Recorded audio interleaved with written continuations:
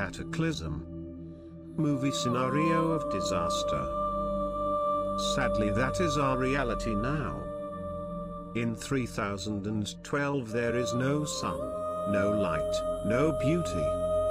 We wander around the streets with our gas masks on, like monsters, with no joy or hope for a better tomorrow.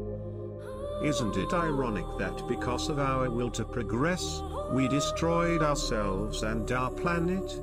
Therefore I send you this letter from 3012, a letter from the future, in hope to prevent this disaster.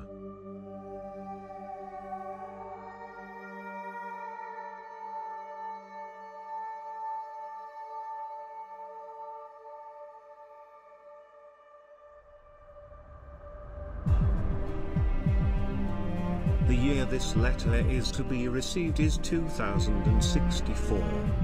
The robots had already turned against you.